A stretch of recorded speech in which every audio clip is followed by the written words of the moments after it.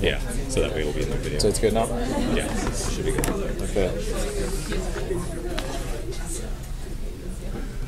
So today I'll go through really briefly on what's the main steps to complete the analysis for this buckling lab. And I will do one example for the long aluminum case, just to get a sense on how should it be done for the rest of the cases, because they're pretty much the same. So first step, as you know that for our lab, we only use one boundary condition. So it's a fixed boundary condition. Okay. Just gonna draw a parallel real quick. This is unsupported. Okay. So alright. And then that gives us quickly critical stress pi square E. Equation 2.6 in the handout. And K is 0.5 for a fixed boundary condition. So the other equation that we'll be interested in finding is the transition S, or the slenderness transition, where it distinguishes where the column with a specific dimension we're testing is going to yield if it's less than the transition S, and if it's above it, it's predicted to be to buckle. So there's actually two ways to identify if or predict the type of failure that we're expecting. So that equation for ST or transition slenderness is pi over K. The same K is this. E is Young modulus, sigma y is the yield strength. So these two are just material constant. And this is equation 2.7. Okay. So essentially, if you look at equation 1, sigma critical, assuming that we analyzing just one material with one boundary condition, and we vary the S, just like what we're doing in this lab, because we vary the dimension, same area, but we vary the length, so it is going to change the S, because S here is the unsupported length divided by the radius of gyration, and radius of gyration is just square root I over A. Okay. So you can see that S is proportional to length, and also sigma I over A proportional to square root of A once you put it in. Okay. So basically, increasing the length and increasing the length will increase our S. So let me plot this first. So sigma critical is a function of S.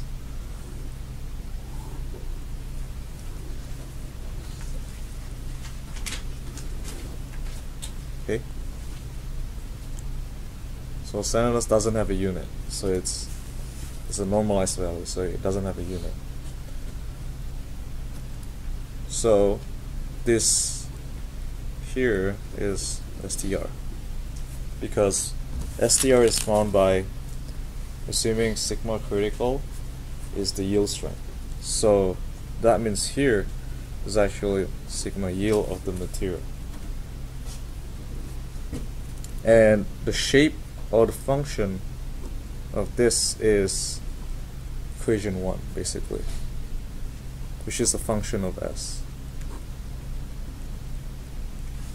But the moment that sigma critical is equal to yield strength, that's where we predict it to saturate. So this is yielding and this is buckling. So for our lab, since we varies the length, we end up like 3 different S, right? When we do the computation.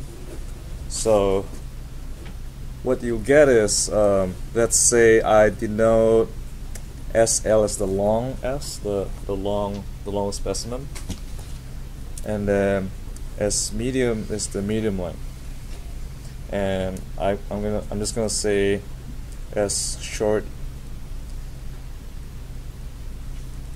is somewhere there, but you have to do the calculation to figure out is it on the left side or the right side of STR. Okay, so essentially that give me this point here. So the X point is theoretical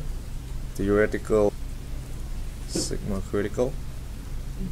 So I'm just doing a legend there. That's clear. And from your raw data, it was given from the raw measurement. Okay.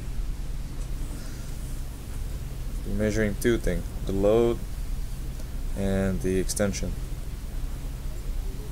And you get something like this, right? So this is the max load. I just say P max, and then we can get sigma max as P max over the area cross section of the specimen.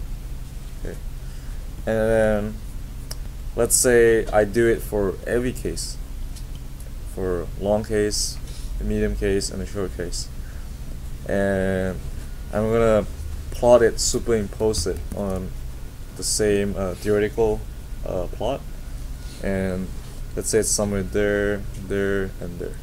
Oh, sorry, but they're the same x value. Okay, so this is experiment.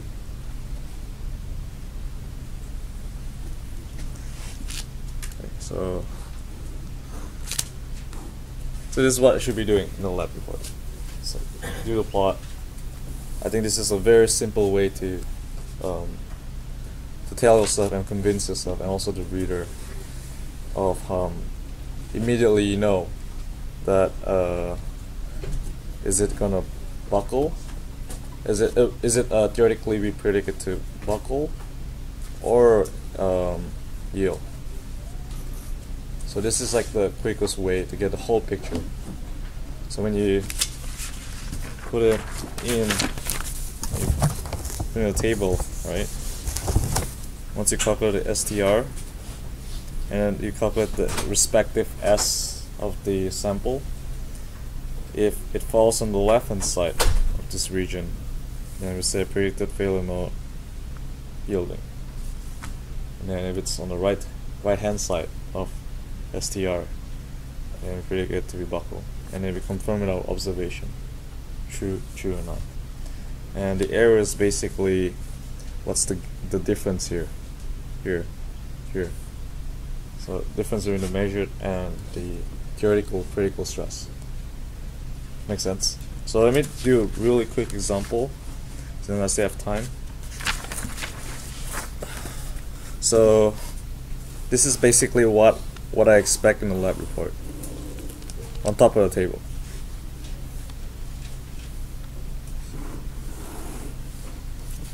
Make sense? So let's do a quick example of long aluminum. So the area is 3.1 10 power 5. I is just pi r0 4 over 4. That gives 7.49 times 10 power negative 11 power 4 and power 4. And the S that I calculate for long aluminum that we use is 186.6. So it's a dimensionless value.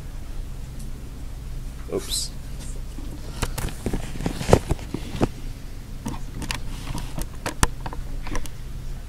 Okay.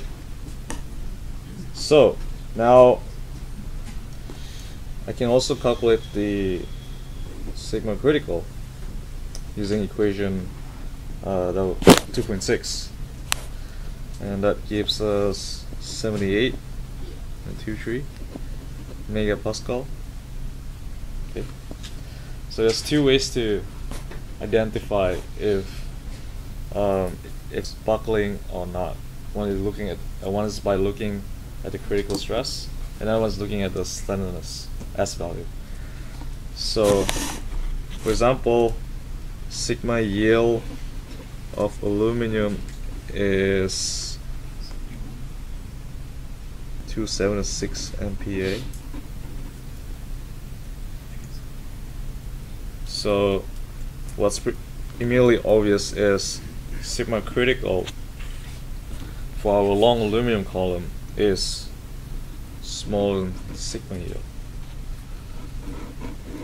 So if you look at here, if your sigma critical is below the sigma yield, it definitely falls in that region, right? Agree? So that's one way to tell. So it's, say, buckle. And then another way is you find this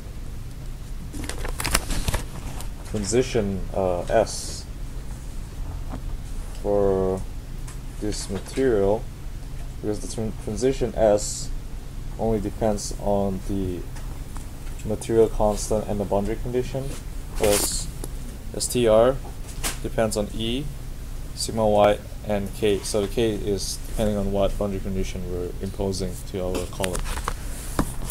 So the STR for our case, for long aluminum fixed boundary condition, is 99.35.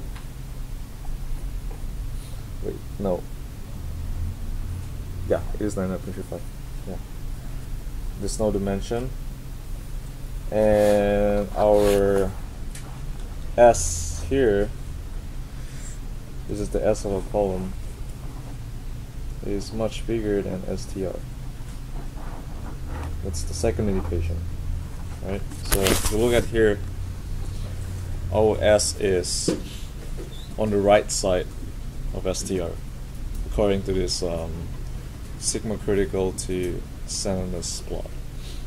So immediately, this is the two ways we can tell where we predicting the long column, sorry, the vertical column is going to buckle or yielding theoretically. Okay. So yeah, that's it. And you do similar steps for the other sample and material. Yep, question. For in the actual lab, they all eventually buckled, but so say the short rod yielded before buckling, how would we know that from observation? So since they all buckled in the end. Or like yeah, it's hard to tell until, like, let's say maybe possibly for the S short for aluminum. Say assuming it was. Like let's say everything is all on the other side, then yes, yeah. Yeah, but I mean, say assuming it falls on the yielding side. Okay. And we didn't necessarily observe it yielding before buckling. You can just. Sorry, can you repeat your question? Like you say that. So you have your columns for your observed. So you have like your predicted failure mode and your observed failure mode. Yeah. I'm assuming the observed is what we saw. Yeah. So those are all going to be buckling. They all Most of the case, actually, yeah, except for the steel, the short steel. The short steel doesn't really buckle. Yeah. Okay.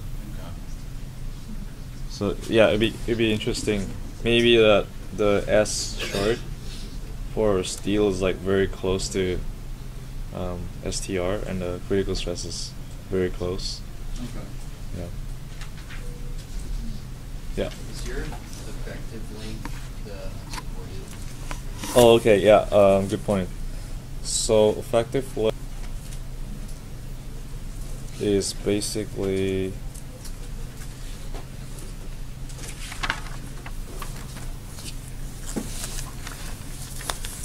so it comes from this equation actually. So KL here is L effective. Yeah. The thing is, it's modified in such a way. KL is there. So we just end up using this because stress is a much meaningful value.